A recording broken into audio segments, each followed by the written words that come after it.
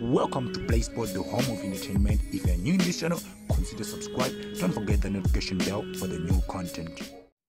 Hello guys, Mulatop here brought you last minute transfer for Kaizer Chiefs, the player who have been signed by Kaizer Chiefs at the beginning of the season. We saw them signing him with many players being reviewed, but now the news is reaching us that Kaizer Chiefs attacker facing a deadline exit as he couldn't deliver what they were expecting. So it reveals that Morocco Swallows are negotiating with Kaizer Chiefs for a loan deal for Kamohelo Mahlatsi for the remaining 6 months. Mahlatsi, who failed to live up with the expectation, is facing a bleak future in Naturena. So guys, I don't think this guy failed. With my own understanding, I think Zwane couldn't give him time, or maybe was playing him on the wrong position.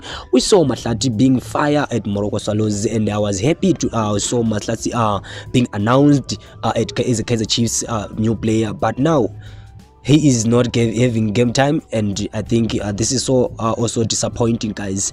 You can also leave the comment below.